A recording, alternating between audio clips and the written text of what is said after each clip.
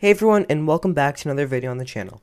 In today's video, I'll be showing you how to upgrade from Windows 7 or an unsupported Windows 11 7 device to Windows 11. Let's get into the video.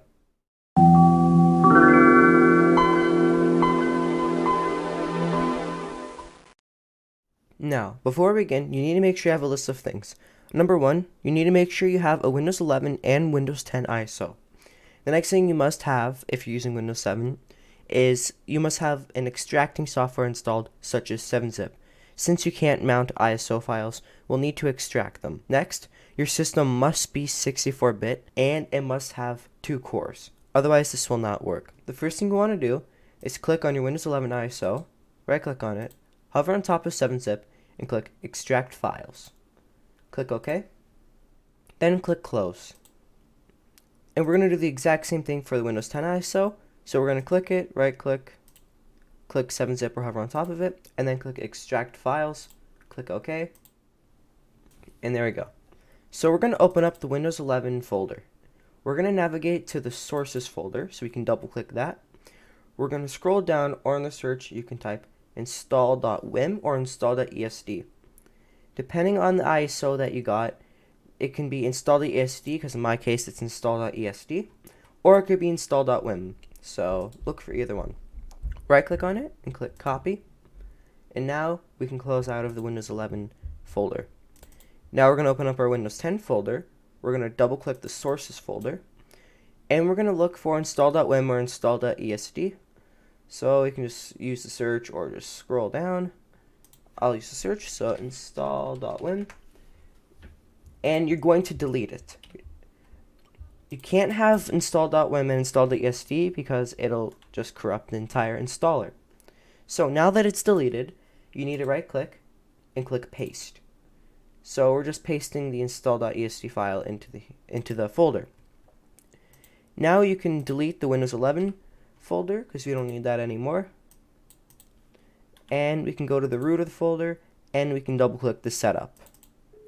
Click yes on the user account control pop-up.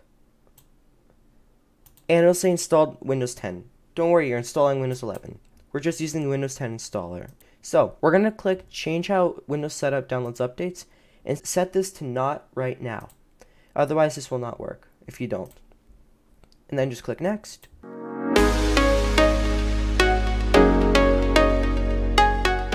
And you need to have a product key, otherwise you cannot proceed. So I'm just going to paste my product key and it's going to be blurred out. It says my product key works, so I'm going to click next. We need to accept the license terms, so just click accept. And click keep personal files only. Just click next. It'll say make sure you're ready to install. This may take a few minutes and please wait. And there we go. You can see here it says install Windows 11 Pro because my product key is for Windows 11 Pro. And keep personal files only. It says ready to install. And click install.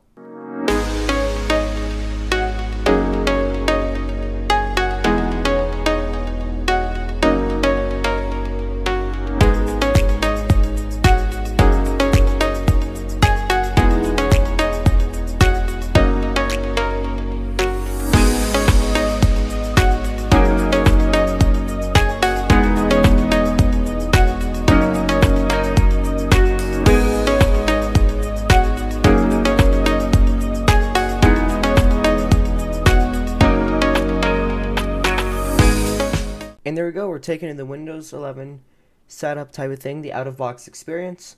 And of course, I'm going to disable all of this, like everyone just does it, so there's no point of having advertising ID, like all this stuff here. But for whatever reason, you can have whatever you want enabled, because again, it's your choice. It's your computer, do whatever you want with it. But for me, I'm going to disable everything. We can click accept, and there we go. You've successfully upgraded Windows 7 to Windows 11. So, thanks for watching. Hope this video helped you out. If it did, please remember to subscribe to the channel, like our videos, and comment down below what you thought on this video. Thanks for watching and hope you have a great day.